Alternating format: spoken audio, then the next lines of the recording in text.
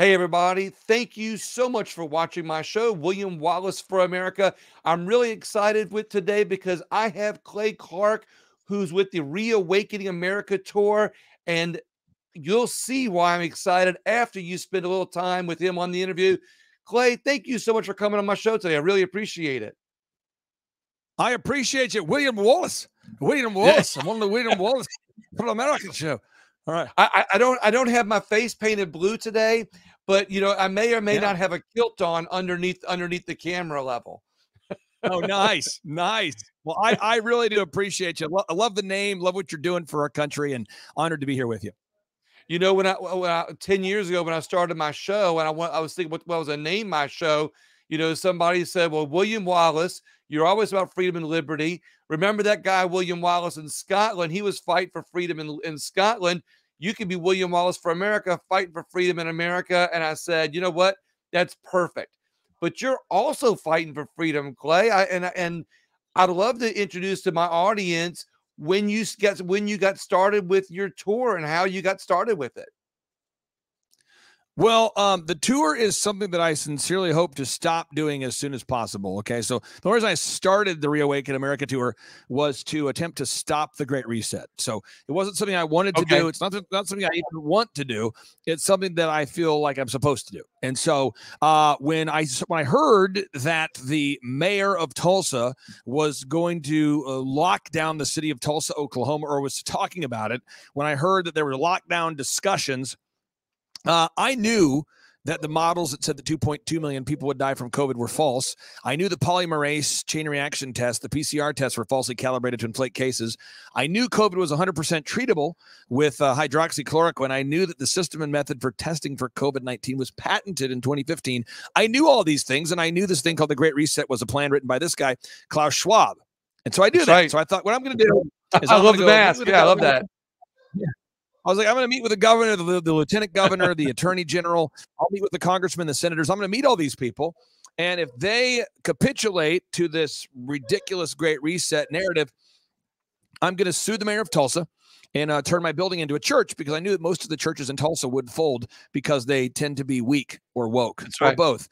And so here it came, the lockdowns. And so myself and Dr. Zellner and Steve Currington and business friends of mine, we sued the mayor of Tulsa. I turned my building into a church. And now if you go to rumble.com and you search for Remnant Church, most Thursdays, and today's a Thursday, most Thursdays, we have about 20,000 people that tune in every Thursday to watch the live streaming of our Remnant Church services. And we do those for free.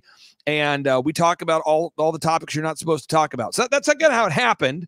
Right. And then at a certain point, William, the town halls and the church services began growing and growing and growing. And General Flynn attended one of those.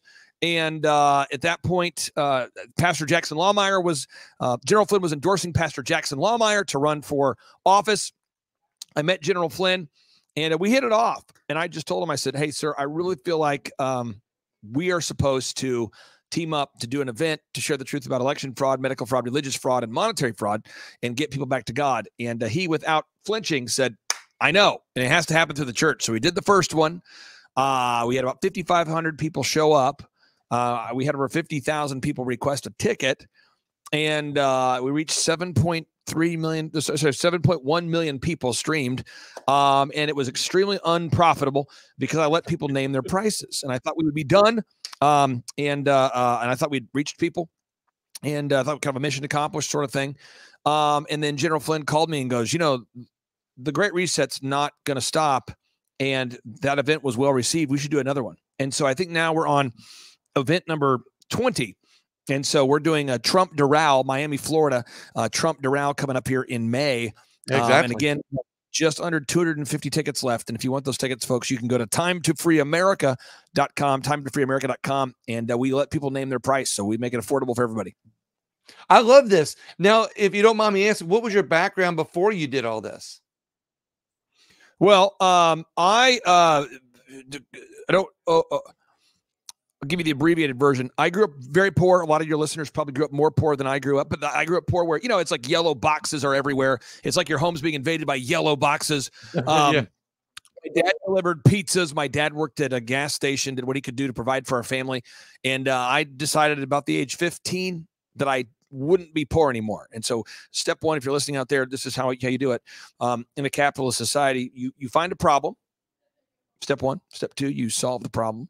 Step three, you try to sell the solution. And step four, you nail it and scale it. And so I started a t-shirt company. I started an entertainment company doing weddings out of my parents' basement. Long story short, before I sold that company, it was called DJconnection.com. We were doing about 4,000 events a year. I was the Tulsa, Oklahoma Entrepreneur of the Year when I was 20. And then I was 26. I was the Oklahoma Entrepreneur of the Year from the SBA. And I sold that company and then got involved in the dental, photography, legal, medical, sports, fitness, home flipping businesses. And if you go to thrivetimeshow.com, it's kind of documented there. You can see.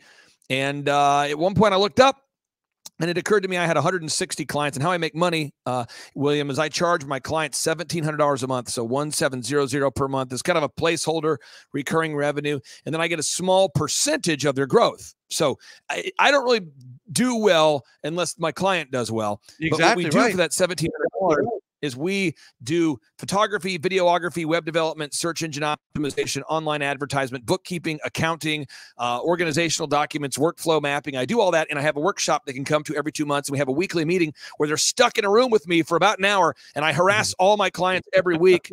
And anyway, so my wife one day, she pointed out, she said, hey, we have 160 clients, and I thought, I really don't want to have more than that. So I've been kind of, I've hit all my financial goals before the age of 30. And if I wasn't trying to save America, I would always work 6 days a week, every week, because that's what I do. So I always wake up at 3 a.m. every day, and I work until 6 p.m. every day. I do it 6 days a week. I don't take days off. I don't get sick. If I do get sick, I take Dayquil, and I just work like that. And that's just how I am. And then I feel like God arrested my attention and said, hey, you need to put your energy on this great reset thing. So that's kind of what I do now. And now Devin Nunes and Kash Patel and General Flynn and Eric, and we've all gotten to be friends. And at a certain point, William, with all those relationships, someone will say to me, can I ask you, how do you make any money on this? And I go, well, I don't, you see. I let people name their price. And the Rolling Stone did a hit piece attacking me for making our events because they said my events were not financially sustainable. The Rolling Stone wrote in print, they put that Clay Clark has bitten off more than he can chew. No, this is how it works. You build 160 revenue streams, and you take those streams and you devote it towards saving America. And that's what I'm doing, and that's why I'm doing it. And I've gotten to be very good friends with Eric Trump and Kash Patel and General Flynn. And now we're kind of, I don't know, it's Team America. And none of us have any agenda other than to save America. And you see, that's what I love about you. I heard that you had, some unique tales of woe, we'll say, to get where you are. And now that you are where you are through hard work, a good work ethic, you're sharing that with other people. And what you're doing is by sharing with other people, is that now you're able to help them do better. And now you're taking your mission on the next step to save America. And I absolutely love the fact that you're giving back. Now I'll tell you this. I always say save America, but I'm actually trying to back off on saying save America a little bit. Because a good friend of mine, Zoe Rochelle, I don't know if you know Alfonso Rochelle, he and I had this discussion. He says, William, America's already saved. We have to be grateful for what we have and be able to share that grace with other people to be able to help protect America from those who are seeking to destroy it. And so that's one of the things I recognize about you is that you're grateful for what you've been blessed with. And now you're giving back to the community that helped you get there in a way that helps protect our country, to help others not only get where they need to be, but also save our country or protect our country. I'm not going to disagree with you. And I just want to make sure we're very clear so people don't put me in a category that it's inflated it all. I grew up poor, right? So I grew up poor, and I'm in a capitalistic country. So we have unbelievable freedoms here because of the brave men and women that died fighting for us. So I have enjoyed the fruits of the American dream because you can't. it is true. I always wake up at 3 a.m. and I always work until 6 or 7, and I do it 6 days a week, and I will never stop that. And my definition of retirement is my definition of retirement would be taking Sunday off, which I do every week, to spend time with family and go to church, and I do it again. So that's the same thing. But none of that, my work ethic and my skill set and what I do, none of that would be possible if we don't have freedom. And so It started off as just a self-preservation thing. I was thinking, I got 5 kids. I don't want my kids to not be able to, I don't want to be, I don't want to be unable to feed my kids. And I've got 160 clients, and I want my 160 clients to be blessed. So I'm going to fight back on behalf of my 160 clients, on behalf of my family, now on behalf of my kids. And I'm also a libertarian. So I don't really like Republicans or Democrats. I always vote Republican, but I don't like either party because I've seen the uniparty. So that's where it started. And then through my research, I began researching, wow, CERN is located on top of the former temple of Apollo, and that's in Revelation 9:11, the bottomless pit. Wow, CERN has a logo 666. That's weird. Wow, the World Economic Forum, their logo is 666. That's odd. Wow, MIT has a patent for a cryptocurrency that goes under your skin called the quantum dot. Look it up, folks, MIT quantum dot. Uh-oh, the word corona is 666. If you look at the number, the word corona is 666. When you look at it, I mean, the word corona is 666. Bill Gates has a patent for a cryptocurrency that goes under with a publication number W02020060606. It's W02020060606. The Google Chrome logo is 666. You start to go, the legislation they've written to force us to put the shots under our skin is called HR 6666. So I started thinking to myself, you know what? I think this is biblical. And my wife, if she was here right now, my wife would say, I told you it was biblical. I told you it was spiritual. They're always right, Clay.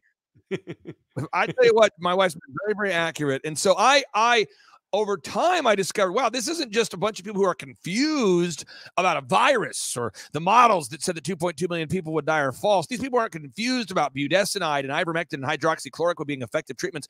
These are nefarious people that seek to end America and to usher in a Luciferian one world agenda. That's the plan. And I'm going, uh-oh. So now it's become more of a spiritual battle, where you're going to hear me, if you attend our event, you're going to hear me reference Revelation chapter 13, verse 16 through 18. You will see pastors on our stage. You will see prophets on our stage. So at our event in Miami, as an example, this would never happen, by the way, at all in the Republican Party before now. It would never happen. This is what we have. Right. We've got Amanda Grace, a prophet who always freaks me out, by the way. Julie Green, a prophet who always freaks me out. And then you got Eric Trump, Kash Patel, General Flynn, Dr. Stella Emanuel, Dr. Simone Gold, Sean Foyt, the praise and worship leader, Pastor Mark Burns. And so the entire day, it's like the passion of the patriot it's mixed with prayer and prophecy and the whole thing. And so it's really Klaus Schwab's Great Reset versus God's reset. And that's where it's at right now. And it's mind-boggling that we're still doing these events. And I'm honored to do so. And just over time, there's been more and more discussion asking if I can help more and more use our skill sets and talents to do some other things as President Trump leads into the 2024 elections. And I'm just telling people out there, I'm on the record saying that I'm 100% President Donald J. Trump all the way. I'm using all my time, treasure, and talents to help save this nation. And that's what I'm doing. And I'll tell you this, a little pro tip. A lot of the people that I've helped on the movement, they always come back to me. They always go, what is your motive? And I'm telling this so your listeners can benefit from this. Exactly right. If you have a motive on saving the nation, it changes the conversation. Because it's all, General Flynn told me early on, he says it's mission over ego. And if we can focus on that, it opens up doors. By the way, I'm saying this on the air. If you want to come to Vegas or Miami event, I'll be happy to get you a free media booth so you can interview many of these great names you want to do. And if you can't, I get it. But I'm just trying to open up the doors so great people like you. I was in Branson. Yeah. Okay. That's kind of maybe I was at the Branson show, and I got to tell you, I absolutely loved it. That's where I fell in love with not only your shows I fell in love with your mission, Clay. I felt your mission. I felt the unique, combination of politics, faith, and prayer, and family and country, and I felt it. And it's something that I think everybody needs to feel. And that's how I said I fell in love with your mission. You know, I agree with you that freedom in America is under attack. But I want to know what you think are the three biggest ways that freedom in America is under attack. Great question. Let me do this for a second here. Off to my left, I'm a former DJ, so I like to keep my sound clips ready to go. So we'll make sure I have this. The first clip here, this will be President Donald J. Trump, who, by the way, on the same day he got arrested, got up and gave an incredible, he got arrested in New York in the morning. And then that night, he's delivering an incredible speech at Mar-a-Lago. And this is just a little highlight from what he said here at Mar-a-Lago here. Okay. Our currency is crashing and will soon no longer be the world standard, which will be our greatest defeat, frankly, in 200 years. Okay, so for anybody out there who is not aware of this, Brazil, Russia, India, China, and South Africa. Brazil, Russia, India, and China, and South Africa. Let me hit play here, folks. Now the BRICS nations, Brazil, Russia, India, China, and South Africa, have announced plans to develop a new currency. That was April 4th on Israel 24 News. Okay, so Brazil, Russia, India, China, South Africa, they're all introducing a new currency. It's a new gold-backed currency. It's going to be called the BRICS currency. And the technology that will be running this is going to be based in Shanghai. It's called the New Development Bank. And BRICS will be introducing a new reserve currency. They'll be joined here soon. The announcement will be made that Mexico, that Iran, that Saudi Arabia are joining BRICS. So I would call this de-dollarization. That's threat number one, where our dollar loses its status as the world's reserve currency. And for anybody out there that doesn't know the history of this, in 1971, Klaus Schwab, per the recommendation of Henry Kissinger, started the World Economic Forum. And in 1971, per the recommendation of Henry Kissinger, Richard Nixon took us off the gold standard. And in 1971, per the recommendation of Henry Kissinger, America began talking to Saudi Arabia about introducing a petrodollar, where it's a dollar based on not fiat, it's not based on gold, it's based on fiat. So it's money via decree.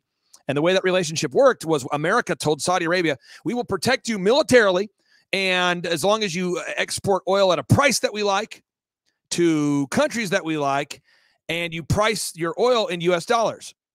And that relationship is now over, and Saudi Arabia is taking the petrodollar, and it will soon become the, we'll call it, instead of the petrodollar, it's going to be like the Chinese dollar. So they're taking that relationship and moving it over to China. So that's threat number one, is the de-dollarization of America. Is that helpful? Oh gosh, no, absolutely. It's very helpful. And I've been watching this, and thanks to you and a lot of the great patriots that you surround yourself by, I've had some of them on my show, and we've been talking about this a little bit, and I've been studying it a little bit more and more. And I agree with you. I think that is the number one reason freedom is under attack in America. Are there anything like I've been talking about? What's that? I got three for you. So if you want three, I'll get you four. I'll get you three. Let's go to number two. Okay, number two, this is called the Restrict Act. A lot of people are hearing it as like, oh, this is going to help stop TikTok. No. This Restrict Act, which is being pushed by the Republicans and the Democrats currently. This is how Tucker Carlson described it the other night. Here we go. So one of the bills that would ban TikTok is being pushed, as we said, by senators in both parties. It's called the Restrict Act. Mark Warner of Virginia and John Thune of South Dakota, Democrat and Republican, introduced this legislation. This bill isn't really about banning TikTok. It's never about what they say it is. Instead, this bill would give enormous and terrifying new powers to the federal government to punish American citizens and regulate how they communicate with one another. For the first time in history, it's possible to completely eliminate privacy. Mm-hmm. It was just never possible before. And it is possible now. Something fundamental has changed. This guy speaking right now is Yuval Noah Harari, the top advisor for Klaus Schwab, a man who's calling for the removal of Benjamin Netanyahu. His name is Yuval Noah Harari. The bill would regulate, quote, certain transactions between persons in the United States and foreign adversaries. And then the transactions with foreign adversaries would include, quote, any acquisition, importation, transfer, installation, dealing in, or use of any information and communications technology product or service, including ongoing activities such as mandated services, data transmission, software updates, repairs, or the provision of data hosting services. Any mitigation measure to address any risk arising from any covered transaction with any person or with respect to any property subject to the jurisdiction of the United States.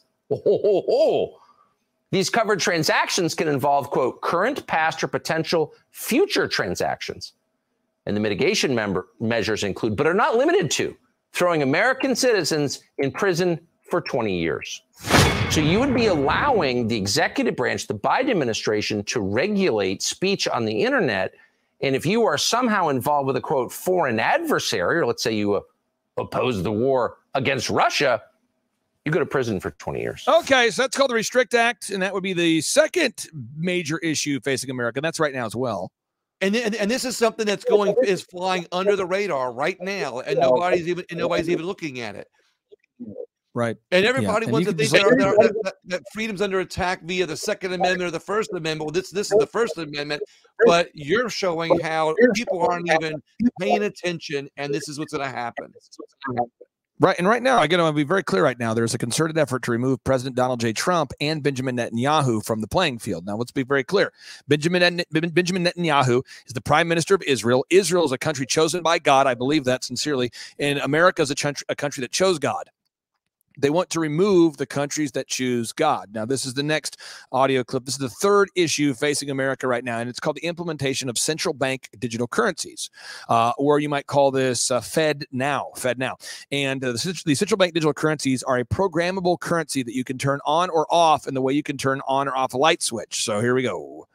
I'm pleased to join you at the FedNow Early Adopter Workshop. So it says, who's that voice? Her name is Lael Brainard, the vice chair of the Federal Reserve Board. She announced on August 29th of 2022 that in May, that's very soon, very close to now, in May of 2023, FedNow will be ushered in. Here we go.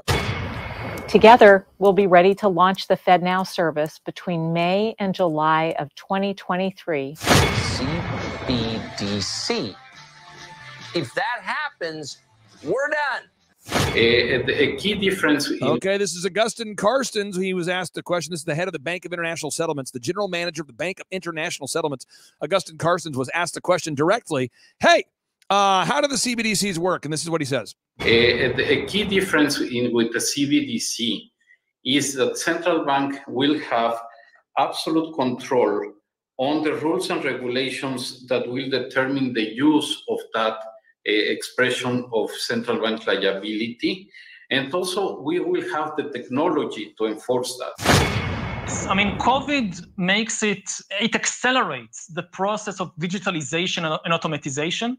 It legitimizes the deployment of mass surveillance, and it makes surveillance go under your skin. And several central banks have, like the Bank of England, already prepared their microchip implant RFID chip to be implanted under your skin. This is Richard Warner, top professor in the world on CBDCs, and he just said this.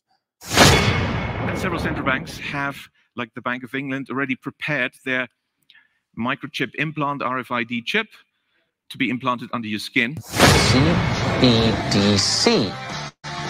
If that happens, we're done.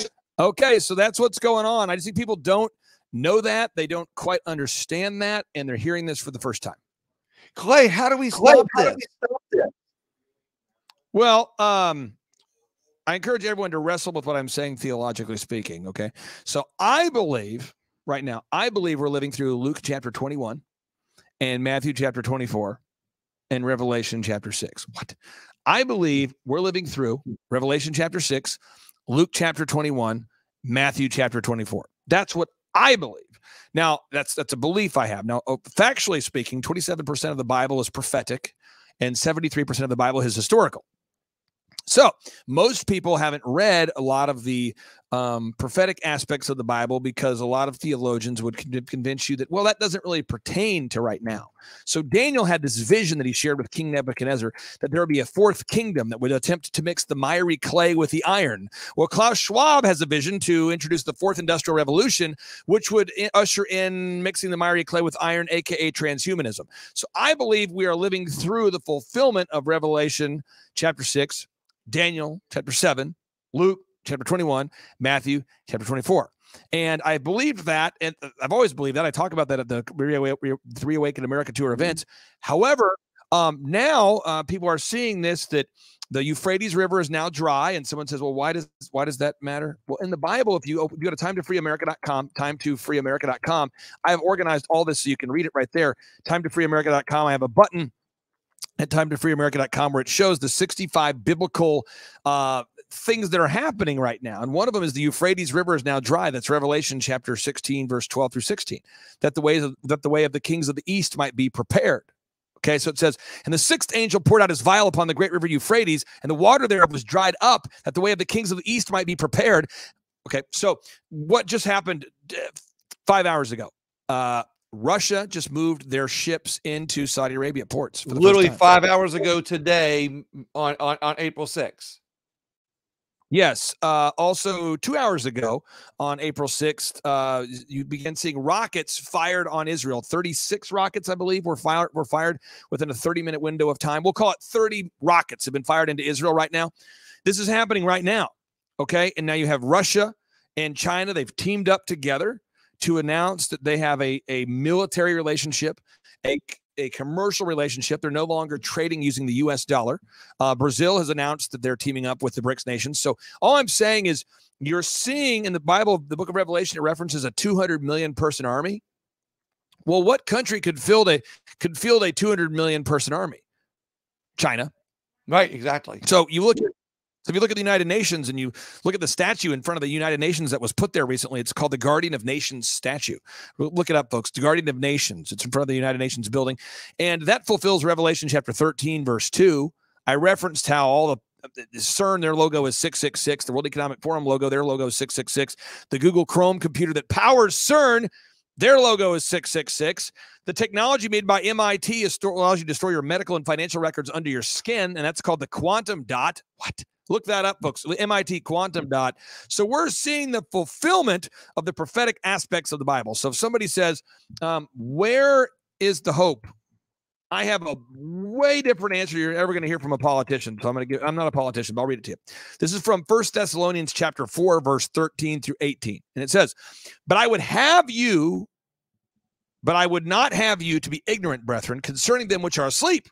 A lot of people are asleep. And ye sorrow not, even as others which have no hope. For if we believe that Jesus Christ died and rose again, even so, them also which sleep in Jesus will God bring with him. For this we say unto you by the word of the Lord, that we which are alive and remain until the coming of the Lord shall not prevent them which are asleep. What? For the Lord himself shall descend from heaven with a shout, with the voice of the archangel, and with the trump of God. And the dead in Christ shall rise first, then which we are alive and remain shall be caught up together in them with them in the clouds to meet the Lord in the air. So shall we ever be with the Lord. Wherefore, comfort one another with these words. So I would recommend everybody looks up and gets right with Jesus. That would be my thesis: is look up, get right with Jesus. Step 2, after you've checked that box, I mean it. You need to invite Jesus into your heart.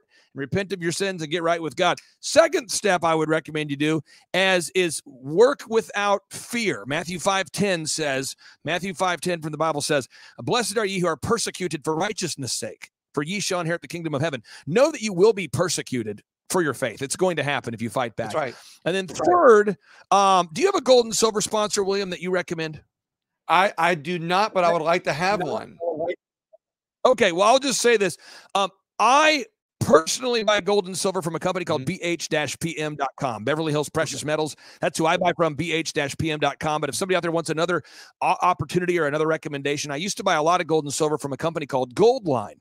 And along the way, over the past few years, what I've discovered is a lot of my most trusted patriotic friends all buy from Beverly Hills Precious Metals. And so that's why I began buying from them, because I kept hearing people that I trust buying from them, people that I know that own banks that are patriotic were buying from Beverly Hills. But I've had no problems with Goldline either. So step 1, get right with Jesus. Step 2, big steps here, work without fear. Know you will be persecuted for your faith.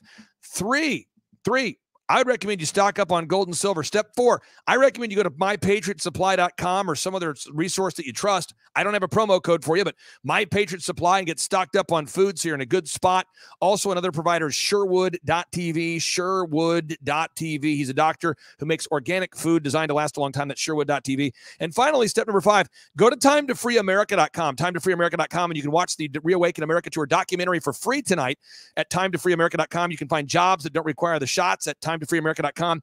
You can get a COVID-19 vaccine religious exemption from pastors you can trust at timetofreeamerica.com. And you can request one of those final 250 tickets for the Reawaken America Tour, Miami, Florida, at timetofreeamerica.com. You know what, Clay? I think this is amazing. That's an amazing step-by-step things to do list I think that we need to do. And like you said, there's a lot of people that are asleep at the wheel, and those are the ones that I'm also trying to wake up, because we got so many people that don't see it. They ignore us. They say, "Oh, those crazy conspiracy theorists." But when you come to the table with all the proof that you have, that you've got at your website, that you have at your rallies and your meetings, nobody can deny it. And that's why I appreciate you so much. Hey, William, thank you so much. I really do appreciate you carving out time for me today. And I'm sorry my schedule is just back to back to back, but Project Save America continues. Thank you so much, sir. We'll do it again sometime. Thank you very much. Everybody else have a great day.